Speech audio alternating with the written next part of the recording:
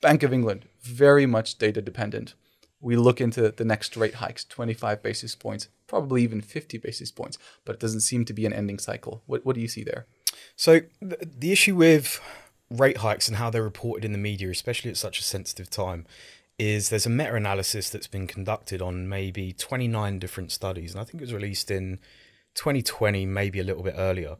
But it basically says that in developed economies, the lag time on interest rate policy changes, so rate hikes or rate cuts, tends to take between 25 and 50 months to come to fruition in developed economies. And the reasoning is because the more financially developed they are, I guess the more liquid they are, there's going to be less of a direct impact. It takes time for credit changes to occur versus, developing economies. But the Bank of England have to be really, really careful because they're probably looking at now, okay, so there's been 14 consecutive hikes, which started only, 18 months ago, roughly?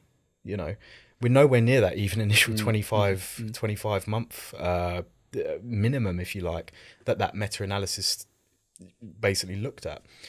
So we're reaching, I think, terminal rate, and 5.5% should be the terminal rate.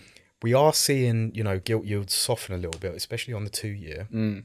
We hit that level where they reached back in 2007 and absolutely collapsed, obviously, with the financial crisis. So I think, we're reaching a part of the story now where previously something big happened. And this is how I like to look at the market as well. What happened at a certain time? And are similar issues happening again? We're seeing, London house prices down 1.8%.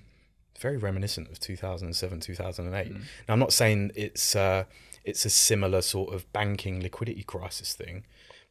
Excuse me.